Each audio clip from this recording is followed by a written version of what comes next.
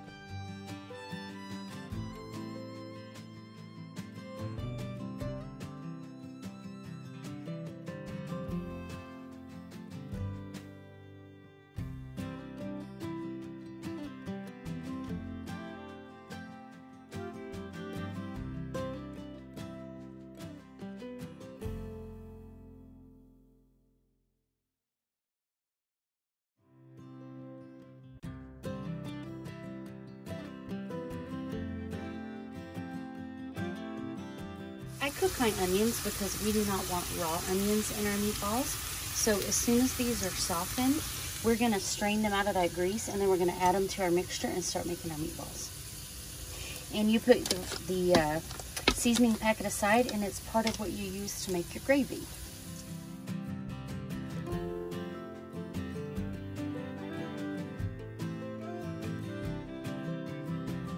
My onions are in here, and I'm going to mix that up and let it cool for a minute because they're pretty hot.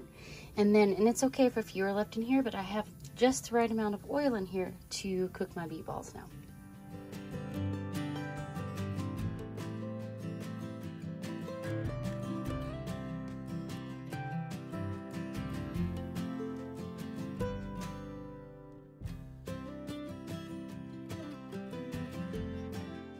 I decided to try some Worcestershire, or however you say that, in my meatballs this time, and I think it added a good flavor.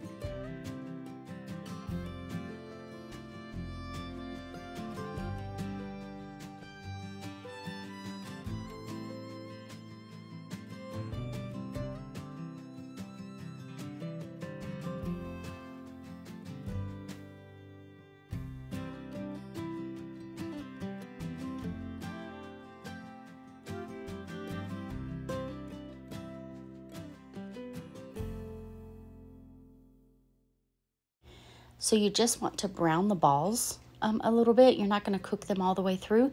They will cook in the gravy. So I'm just going to mix up the gravy ingredients and get that poured in there. Once I take that grease out, I do want to drain those.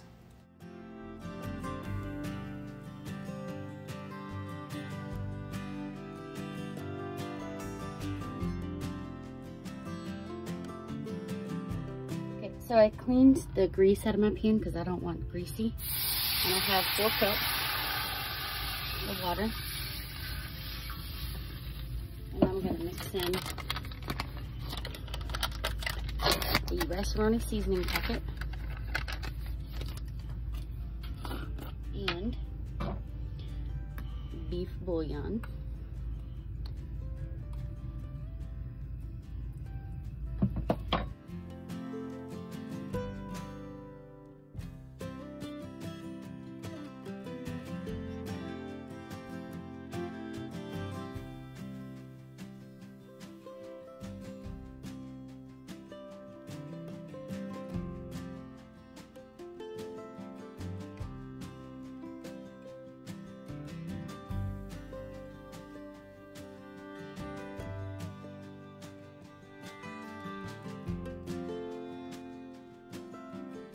It's been about halfway through my simmering time, and I am going to flip all of my meatballs over so the rice on both sides can cook, because as you can see, it's clumping up the rice.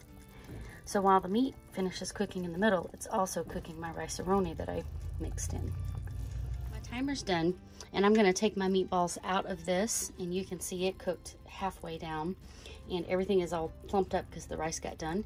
And I'm going to put them back in my bowl from earlier. I left it here, and then I'm going to make my gravy. So I'm just going to get a spoon of my cornstarch and mix it directly in about a third a cup of water. And I'm going to mix till it dissolves, and then we'll put it in to make a gravy. So I have my mixture. Pour that in, and get my spoon. And I still have this on low, so I'm going to turn it up just a little bit to get this part going. So I'm just going to cook until it thickens.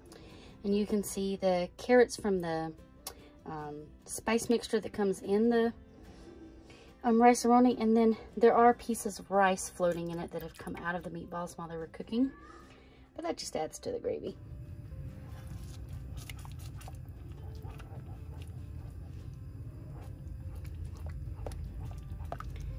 You can see how it's thickened right up. It's looking pretty good. And now I'm gonna start putting my meatballs back in, and that will be super yummy. So I usually like to put them in and I roll them around and coat them, and then move them to the side. And I will keep adding these till all of my meatballs are back in here. Serve our porcupines with over rice to put our gravy on, and usually, ooh, that was hot, the pan's hot, don't touch.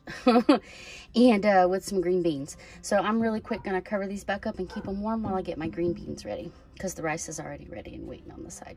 But this is porcupines.